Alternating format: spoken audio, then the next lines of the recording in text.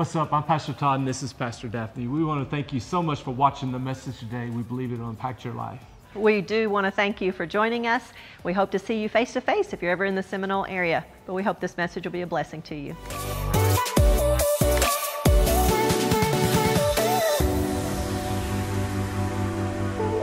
Y'all ready for the word today? Let's jump right into it. Turn to Ephesians chapter 1, verse number 15. How many is expecting today? Come on, how many is expecting today? Hallelujah. Ephesians chapter 1, verse number 15. Today we're going to start a new series entitled Focus. Focus. How many's ever had to tell your kids that? Focus. I still tell my kids that. Focus. Ephesians chapter 1, verse 15. Therefore I also, after I heard of your faith in the Lord Jesus and your love for all the saints. Let me just stop right there. Now, you realize, and I don't want to go too far into this up front, but this is written to the church at Ephesus, and what kind of reputation this church had was amazing. Paul had actually heard of one, they heard of their faith. This church at Ephesus, they heard of their faith and their love. Two major marks for a church that is led by God is faith and love. And it's amazing. I believe that's what we have here at our church. Sure, we're growing in faith, and sure, we're always going to be learning how to walk in love with one another. But what better reputation to have in a community than faith and love? Now, let's go on verse number 16. Do not cease to give thanks for you, make a mention of you in my prayers, that the God of our Lord Jesus Christ, the Father of glory, may give to you the spirit of wisdom and revelation in the knowledge of him. The eyes of your understanding being enlightened, that you may know what is the hope of his calling, what are the riches of the glory of his inheritance in the saints, and what is his exceeding greatness of his power towards us who believe, according to the working of his mighty power, which he worked in Christ when he raised him from the dead and seated him at his right hand in heavenly places, far above all principality and power and might and dominion and every name that is named, not only in this age, but also in that which is to come. And he put all things under his feet, and he gave him to be the head over all things to the church, which is his body, the fullness of him who fills all in all. Now, we know, because we've talked about this set of scriptures many, many times, this is Paul's prayer to the church at Ephesus. And one of the things that we've been looking at our previous series entitled Purpose is that there's two types of churches that the Bible talks about. The universal church, which is when a believer accepts Jesus as their personal Savior, they become a part of the family or part of the universal church. And there's churches all over the world that are meeting today, right now. And we, as believers, are all a part of the universal church, but also there's what's called the local church. And the majority of the New Testament was written to local churches or pastors of a local church. So it's important for all of us, especially in these last days, to be a part of a local church. Can I get an amen? Now, sure, we're all a part of the body of Christ and all of that amazing. It's amazing that we all are. You can go to all kinds of different places in the world and you can still have church because they're a part of the body of Christ. But there's just something about going to a local church, like Transformation Church in Seminole. It's a local church, and Paul specifically writing to a local church, the church at Ephesus. And let me kind of put some things in perspective for you today here about the church of Ephesus. It became the largest church in all of Asia Minor. Other churches were actually birthed from this church in Ephesus. Paul, he actually lived in Ephesus for 3 months, and he founded that church there.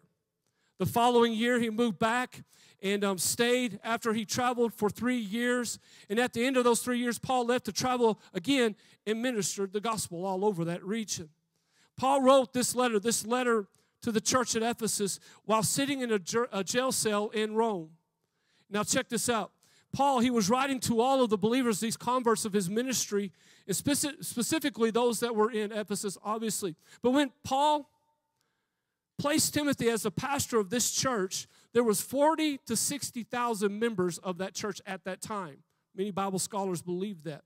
40 to 60,000 members. Now, we have a community, our city, I guess our inside the city limits, our population is about 6,500 people.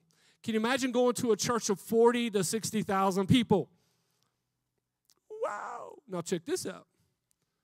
They were all church members. In the first 3 months of Timothy being the pastor, that church grew an additional 30,000 members. approximately 10,000 converts a month. A lot of amazing things was going on in the midst of when Paul was writing this letter. Now, Timothy, he ended up pastoring this church, and this church ended up to being about 70 to 90,000 people. I mean, that's what we would call today a mega church. But the Spirit of God was still moving. There was amazing miracles that were taking place. But there was something that you can read later on in the book of Revelations. In fact, the church at Ephesus was known, in fact, was rebuked because they lost their first love. So there was amazing growth. There was awesome things that was going on. There was a move of God that was taking place in all of that area there where the church of Ephesus was at. The church was growing. But in the end, somehow along the way, they lost their first love.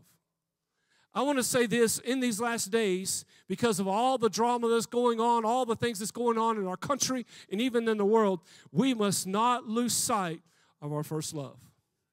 It's all about Jesus, y'all.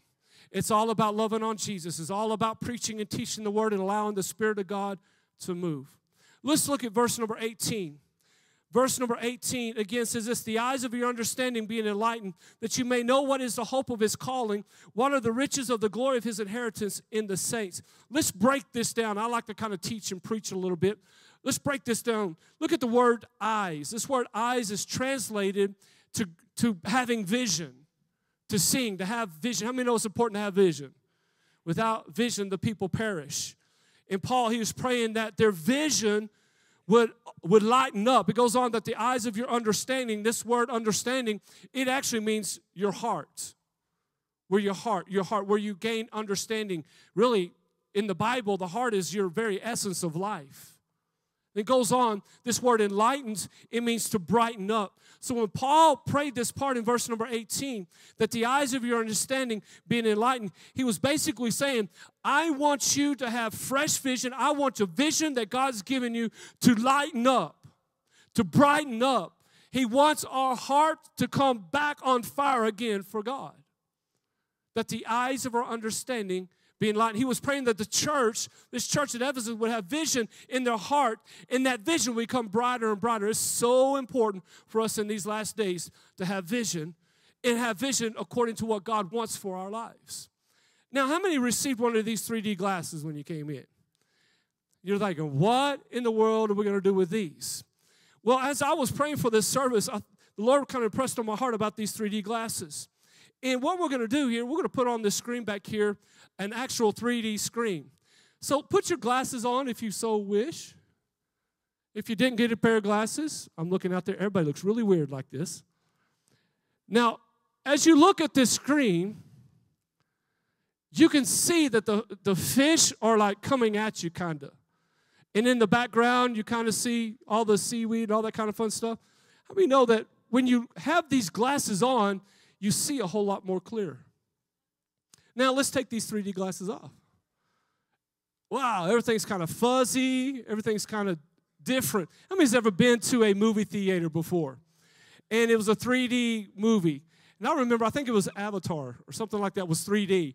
And I remember going in there and thinking, man, I've heard about this 3D. It's supposed to be like the top of the top, the best of the best. This is an amazing, movie. I couldn't wait to go watch it. So we get our 3D glasses and go into the movie theater, and that moment comes when you put it on, and at first I'm thinking, all right, this is pretty cool. And I'm watching the movie, and it was like, just like kind of like what we saw. I was like, man, this is cool, but I'm going to take my glasses off for a little while because they were kind of bugging my nose, and it was getting in my way. I thought, well, I can hear if it's a little fuzzy, that's all right.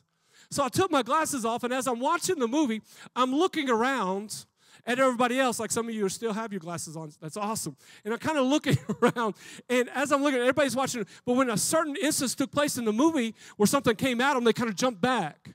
And they kind of went, oh, whoa. It's just because they could see with their 3D glasses what was going on. And I didn't see it. I missed it because I didn't have my glasses on. What Paul was basically praying for the church at Ephesus, that they would put their 3D glasses on. That they could see what the Spirit of God was trying to do in their church. That they could see what God had planned for their lives. That they could see actually God's revelation light that would change their hearts. But it's interesting how some people, even whenever I asked you to put your glasses on, you didn't. And for whatever reason, that's fine. Whatever you did, and you're like, I'm not going to be weird like my neighbor. And again, there's still some people that still have the glasses on now. That's great. They're still getting a better picture of what we have. They don't have our glasses on. It's interesting. When God gives us 3D glasses to see, it's our choice to put it on. That's what this whole series is about, is focus. What are you focusing on? When we ask God to give us wisdom and revelation, we're actually taking what God has already given us through His Word, and we're putting these 3D glasses on. Why? So we can see better. Because many Christians are not wearing their 3D glasses. They're not catching the focus of what God's trying to do in these last days. They're not really have any kind of vision to see what God wants for their lives. They're more concerned about what the media is saying, about what the elections are going to do or not do. They're more focused on the economy, what could happen, what hasn't happened, what possibly will never happen. They're more focused on that, and they really can't see what's going on the screen of their life because they're not putting on their 3D glasses. They're not putting on what God's Word says about their life. Look at your neighbor and say, you need to focus. Find somebody and say, you need to focus. Here's some facts about staying focused or being focused. Turn to Luke chapter 24, verse number 13. Luke chapter 24, verse number 13. This is a story that took place, a historical account of what the Bible calls the road to Emmaus. Verse number 13. Now behold, two of them were traveling the same day to a village called Emmaus, which was 7 miles from Jerusalem. And they talked together of all the things which had happened. And so it was when they conversed and reasoned that Jesus himself drew and went with them. But their eyes were restrained, so they didn't know him. And he said to them, what kind of conversation is this that you have with one another as you walk and are sad? But the one whose name was Caiaphas, I can't pronounce his name. Caleb, how do you pronounce the name? I wish they had Texas names like John or Jim Bob. We're in Texas, Jim Bob or something like that. Anyways, yeah, answered and said to him, are you the only stranger in Jerusalem? And have you not known the things which happened there in these days? And he said to them, what things? So they said to him, the things concerning Jesus of Nazareth, who was a prophet, mighty indeed, in word before God and all the people. And now the chief priests and our rulers delivered him to be condemned to death and crucified him. But we were all hoping that it was he who was going to redeem Israel. Indeed, besides all this, today is the third day since these things happened. Yes, and a certain woman of our company who arrived at the tomb early astonished us. When they did not find his body, they came saying that they had also seen a vision of angels who said he was alive. And a certain of those who were with us went to the tomb and found it was just as the women had said, but he did not see. But they did not see. Verse number 25. Then he said to them, O foolish ones and slow of heart. Notice this, O foolish ones and slow of heart, to believe in all the prophets have spoken. Ought not the Christ to have suffered these things and to enter into his glory? And beginning at Moses and all the prophets, he expounded to them in all the scriptures the things concerning himself. Then they drew near to a village where they were going, and he indicated that he would have gone further. But they constrained him, saying, abide with us, for it is toward evening, and the day is far spent. And he went in to stay with them. Now it came to pass, as he sat at the table with them, he took bread, blessed it, and broke it, and gave it to them. Then their eyes were open, and they knew him, and he vanished from their sight. And they said to one another, did not our hearts burn within us while he talked with us on the road, while he opened the scriptures to us? Now, there's a whole lot that just happened in this section of scriptures. We find that Jesus had just arisen from the dead. The body wasn't in the tomb. I've seen the tomb personally just earlier this year. His body's not there. He's alive. But not only that, they were all questioning if Jesus really was the Messiah in essence, because they were hoping that he would take over the world and would rule the world. But they were thinking more from a natural point of view and not from a spiritual point of view. Look at verse number 16. but their eyes were restrained so they did not know him. Let me say this about focus. Your focus can be so off and so bad that Jesus can be walking with you and you won't even know it.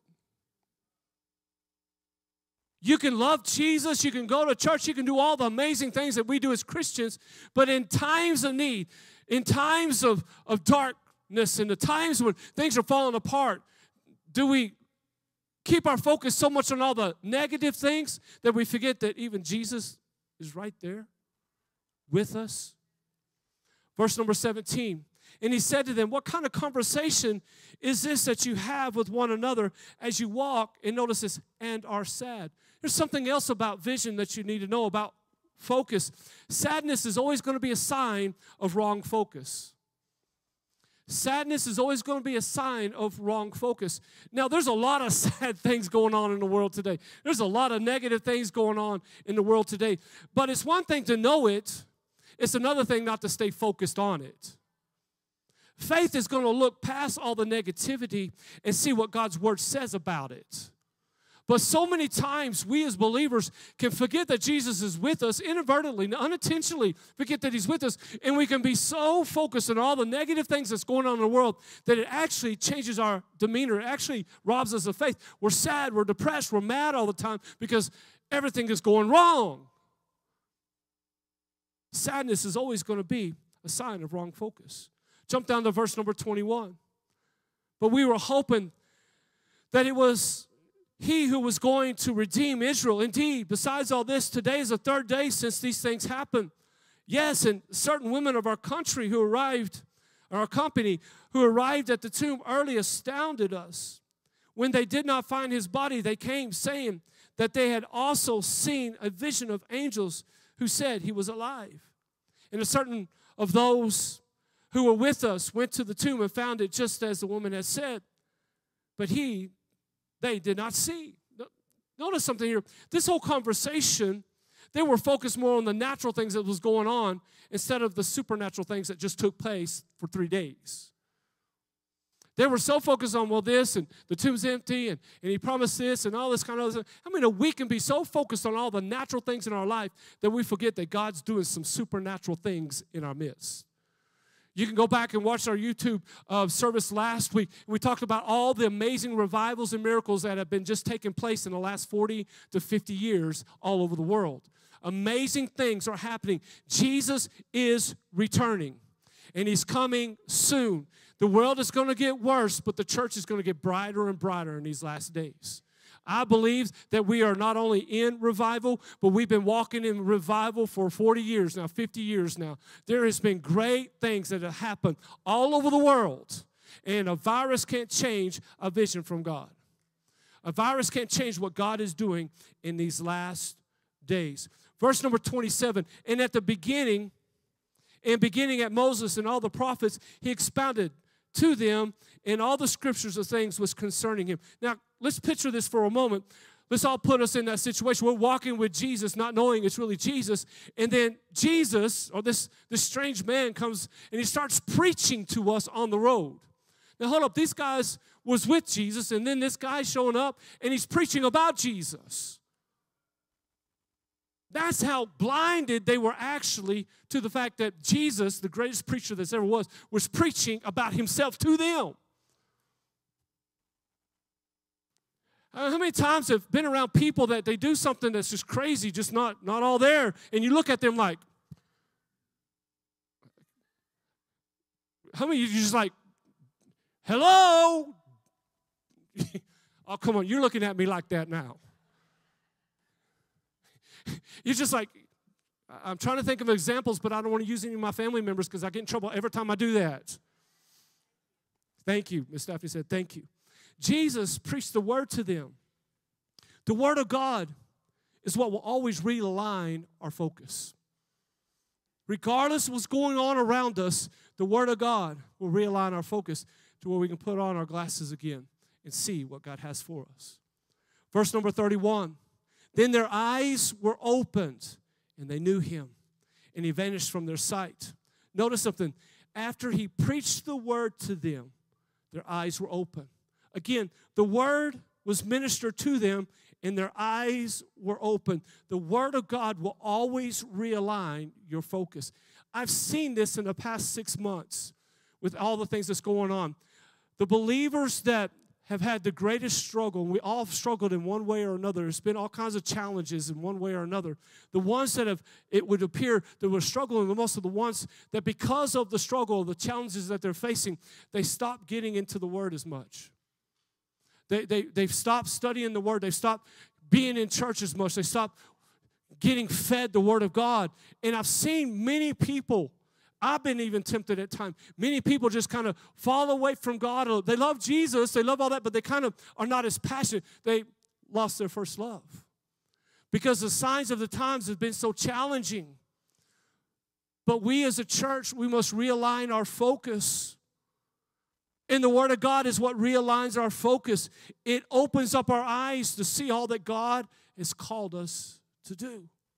Look at verse number 32. And they said to one another, did not our heart burn within us while he talked to us on the road and while he opened up the Scriptures to us? Notice something that happened deep inside of the core of their being. Their hearts burned. There was a burning for more of what he had to say. Their focus was on the Word, which in turn caused their hearts to be set on fire. When you change your focus, listen. When you change your focus, you restore your heart. When you change your focus, you restore your heart. Whenever they heard the Word being preached to them, when they heard all the things from Moses through the prophets and about Jesus and all the things he was preaching, there was something that was happening to them. Not only did their eyes, Jesus is here with us, but something on the inside of them was changing. They said, did not our hearts burn within us? It's so important in these days to stay focused. To stay focused on what God's Word says. Don't allow all the drama going on. Don't allow what all the media is saying, what everybody's saying, to cause you to lose your focus. Stay focused on what God's Word says. Stay focused that this is our year for milk and honey. Stay focused that he is still in the blessing business. He still wants his children blessed in these days. Stay focused that he's your healer.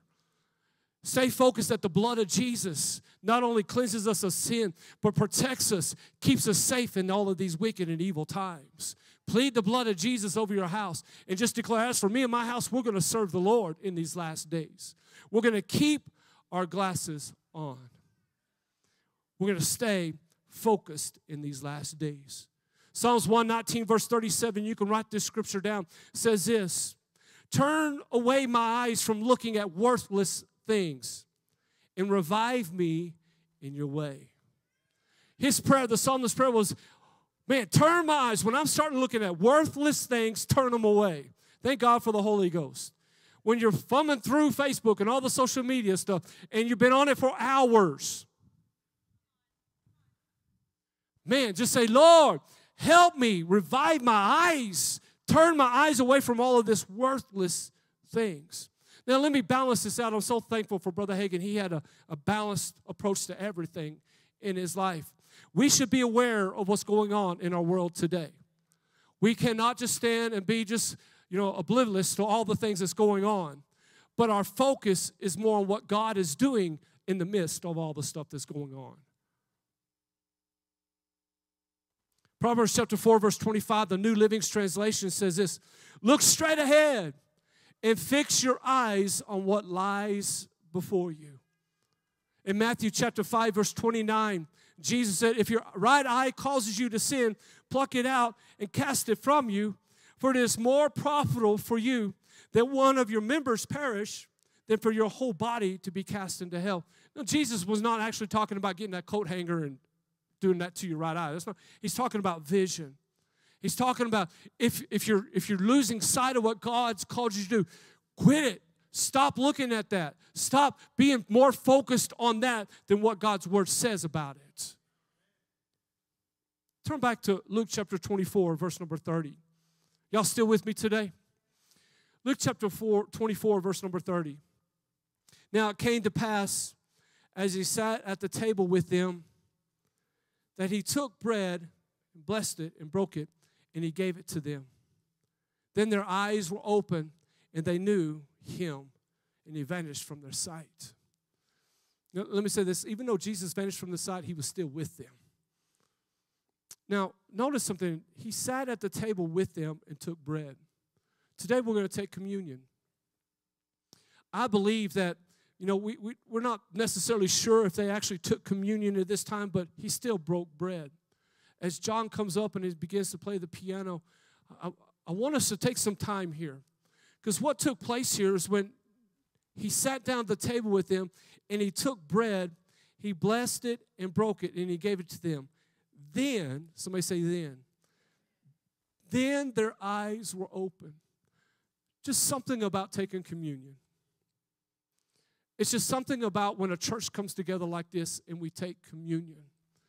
I believe what's going to happen by the Spirit of the living God, that as you take these elements, you're going to get some fresh vision. It's just going to be supernatural. The things you've been praying about, the things you've been wondering about, the things that you're uneasy about, you're not sure of, there's power in activating your faith in these communion elements. Now, the bread and the cup, they don't have any power. It's our faith in what Jesus did and what it symbolizes. I believe that you're going to get some fresh vision from heaven. I believe your focus is going to be realigned today. Just like what happened with Jesus as he was at the table with them and took bread. At this time, we have ushers that's going to hand out these elements, and because of just all the stuff that's going on, we put them in the containers here.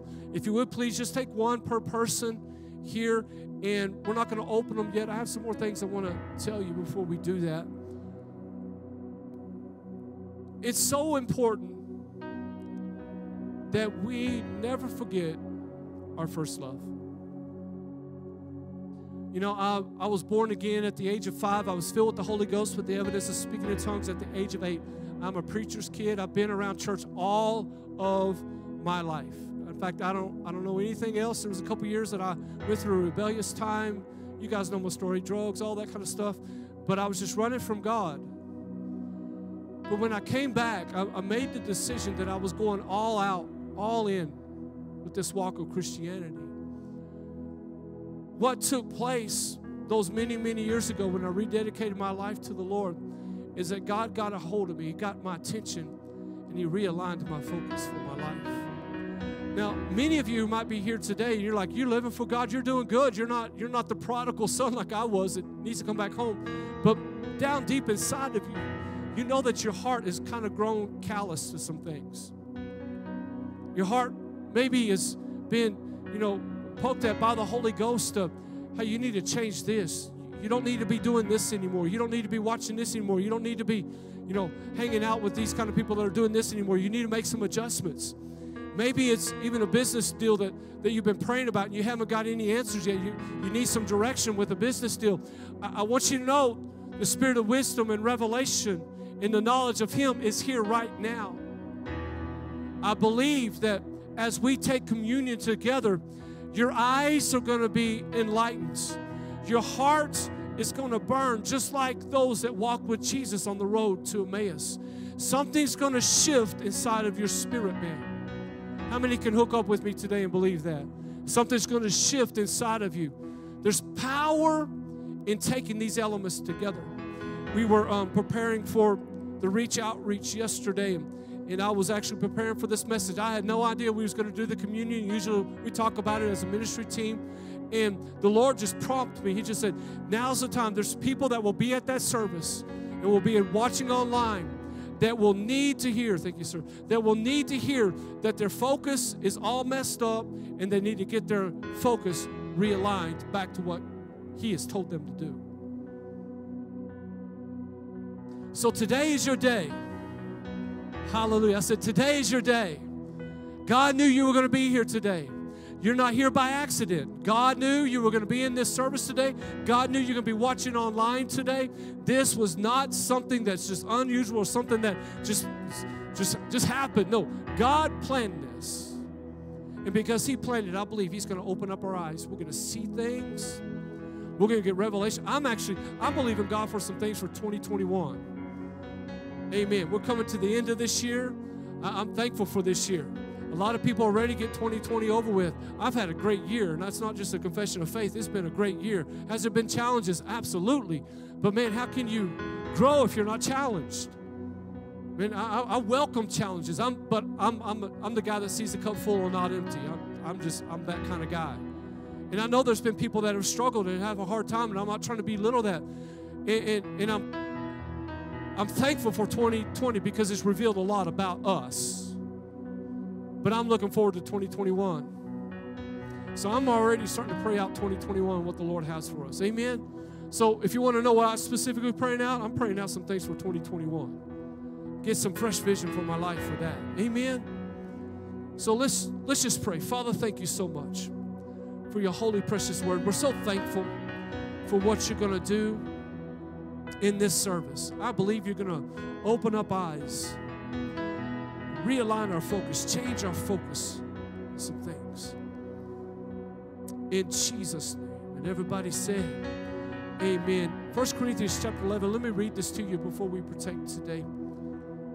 Paul, he's writing this, verse number 23. For I received from the Lord that which I also delivered to you, that the Lord Jesus, on the same night in which he was betrayed, took bread, and when he had given thanks, he broke it and said, take, eat, this is my body, which is broken for you. Do this in remembrance of me. And in the same manner, he also took the cup after supper, saying, this cup is the new covenant in my blood. This do as often as you drink it in remembrance of me. For as often as you eat this bread and drink this cup, you proclaim the Lord's death till he comes. Verse 27, therefore whoever eats this bread or drinks this cup of the Lord in an unworthy manner will be guilty of the body and the blood of the Lord. Verse 28, but let a man examine himself, and so let him eat of the bread and drink of the cup. For he who eats and drinks in an unworthy manner eats and drinks judgment to himself, not discerning the Lord's body. For this reason many are weak and sick among you, and many sleep.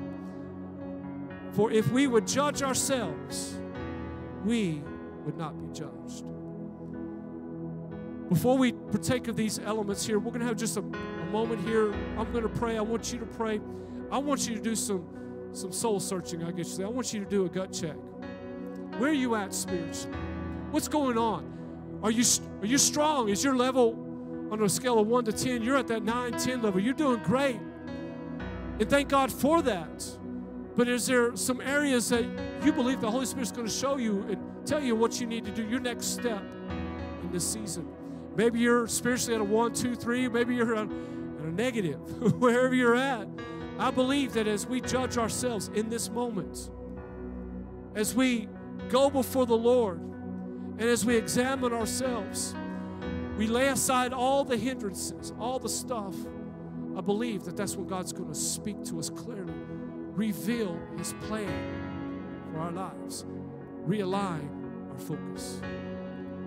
So let's pray. You pray also. Heavenly Father, we're just so grateful for you. We're so thankful for your son, Jesus. And we just believe that you're going to do some amazing things in this moment. Lord, I know that you're God and that you give us a spirit of wisdom and revelation and the knowledge of you.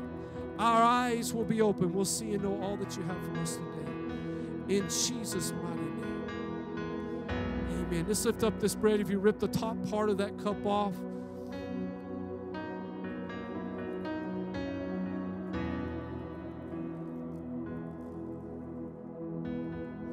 just grab the bread and let's just lift it up.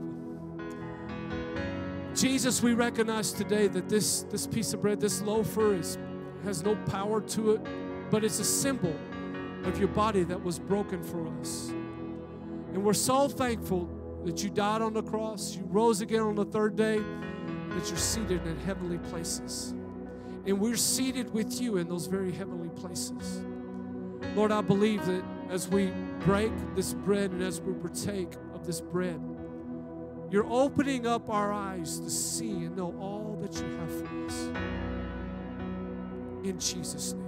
Let's break the bread and take.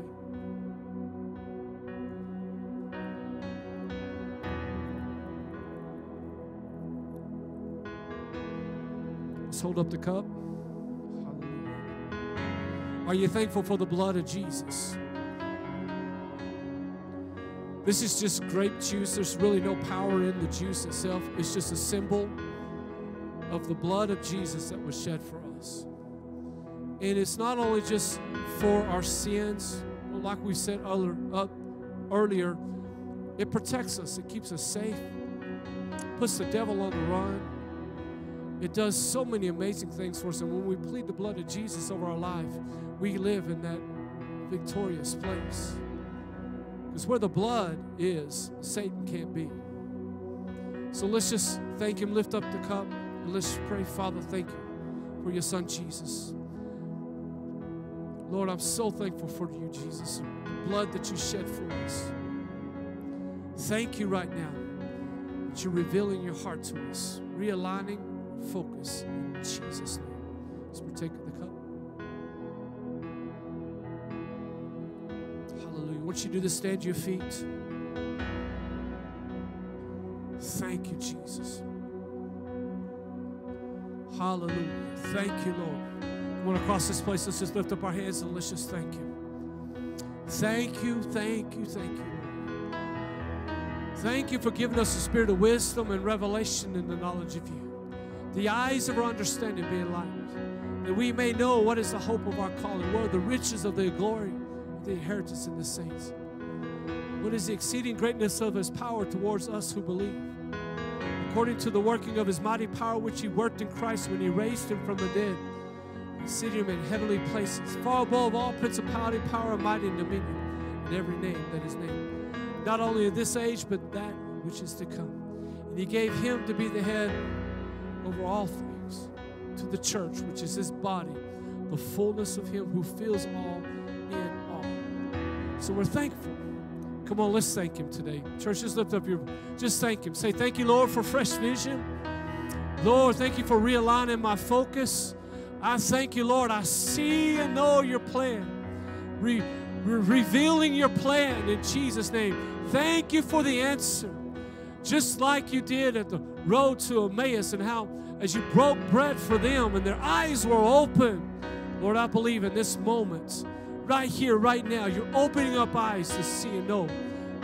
Clarity, clear, bringing clarity to people, seeing things clearly in the name of Jesus. Hallelujah, your purpose and your plan. Hallelujah, in the name of Jesus. Thank you, Father. Thank you, Father. Bless you, Lord. Bless you, Father. You're so good. Glory to God. Glory, glory, glory to you, Father. Thank you for your goodness. Thank you, God, for seeing and knowing. Thank you, Lord, for discernment in the name. The gifts of the Spirit. Hallelujah. The gifts of the Spirit flowing in the word of wisdom, words of knowledge. Hallelujah. Signs, wonders, miracles, Lord. Prophetic gifts flowing in these last days in the name of Jesus. Hallelujah. In the name of Jesus, seeing and knowing. We see and know. We have an unction. We have an anointing from the Holy One, and we know all things. In the name of Jesus. With everybody's heads bowed and eyes closed, if you're here today or watching online, and as I was talking about my brief testimony of what God has done for me, and you're like, yeah, I was that. I lived that way, and I'm kind of living that way now. I was going to church. I was on fire for God. But all the stuff that's going on, I've just kind of left God on the side and just kind of living my own way. Maybe you've never prayed a simple prayer. Jesus, come into my heart. Take away my sin. I want the assurance that I'm going to heaven and not hell. If that's you today, I know everybody's standing, but that's all right. If that's you today, if you're watching online, wherever you're at, just raise your hand and say, yeah, I need to come back home to Jesus. I need to have that assurance that I'm going to heaven and not hell. Thank you for raising your hand. Is there anybody else? Thank you, Lord. Is there anybody else in this place? Thank you, Lord. Hallelujah. Thank you for that in the back. Amen. Glory to God. I want you to do this. If you raise your hand, and everybody else here, just put your hand over your heart today. And just repeat this after me. Say, Heavenly Father, I stand in your presence, and I need a Savior. Jesus, I believe that you died on the cross.